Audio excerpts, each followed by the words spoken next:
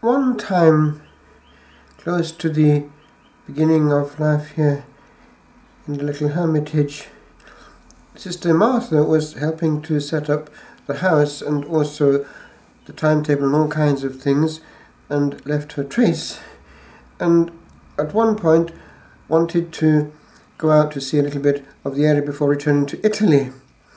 And so I suggested going on an Emmaus walk, and so it was. Now, with a scripture scholar of that caliber, an Emmaus walk is something else.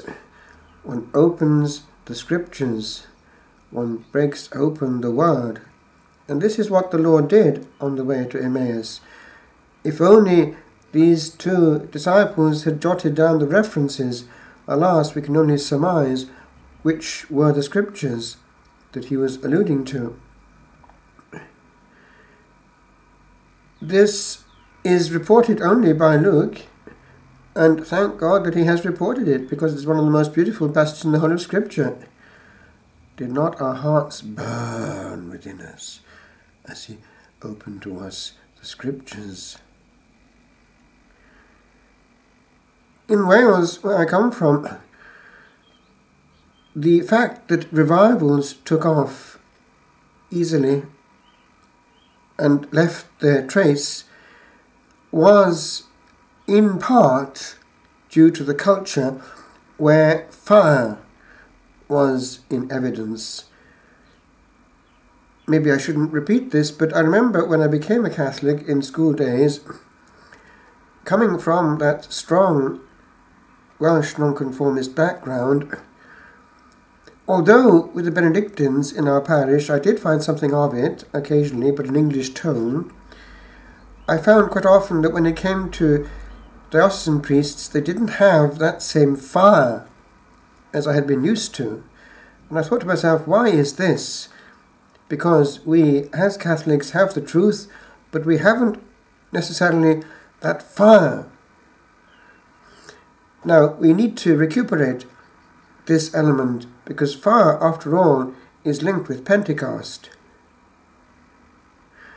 When it came to the Protestant Reformation, that fire was seen above the high altar when the first Carthusian martyrs were in prayer celebrating the Mass of the Holy Spirit, asking for light as to what to do, what to say before the king's officers.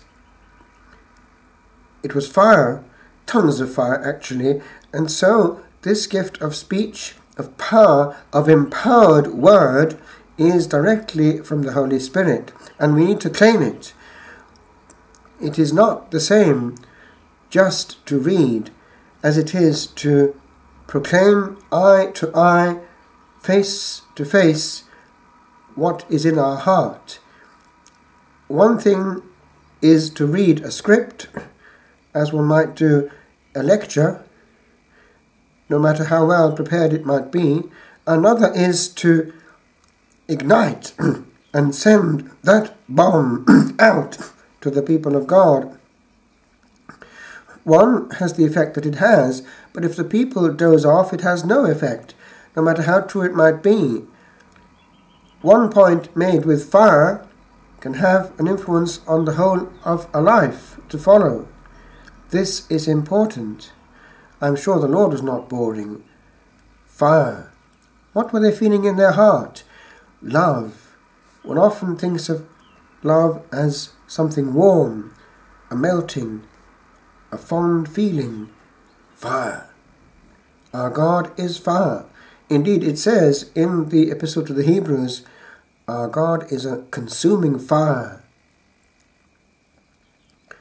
Now, in this Easter tide, we must not forget how the explosion of the Holy Light is what comes through the centuries from the upper room, from the tomb, from Pentecost, that same power. We have the finger of God touching humanity.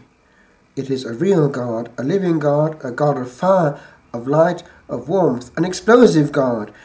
And the miracles that followed the first preaching in the early church are evidence of that. all the time we have these references to the Mirabilia Dei, the marvels of God, signs and wonders happening in the hands of the apostles. Mirabilia Dei. Now, is reading a script one of those Mirabilia Dei? With regard to preaching, we see that same fire at work in that very apostle who had disowned Christ. He did not want to have anything to do with him publicly at that point. He disclaimed any personal knowledge of him. And here he is proclaiming him as King of all. And this is actually a very powerful and pithy sermon, and has its effect. And it precisely ends up in this mention of the outpouring of that Spirit. It is the promise.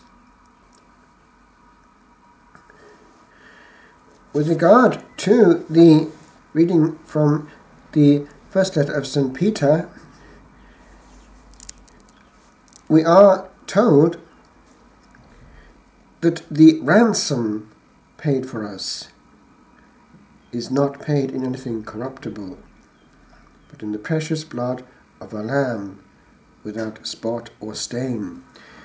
Now, although slavery does exist in the world in new forms and also in old forms in some cultures, we in the West are not used to it, but they were very much used to it when St. Peter was writing.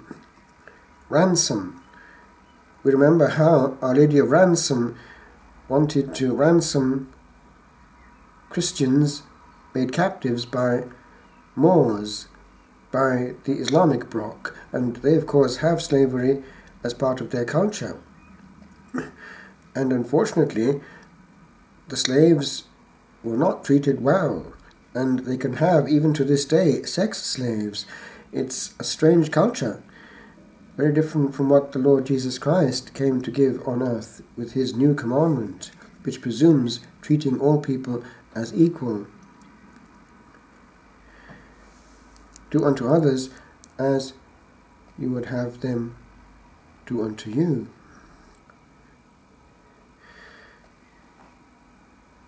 Christ, who, though known since before the world was made, has been revealed only in our time, the end of the ages, for your sake.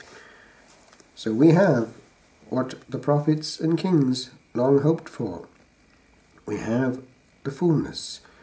We have fire. As we would say now, the oomph factor.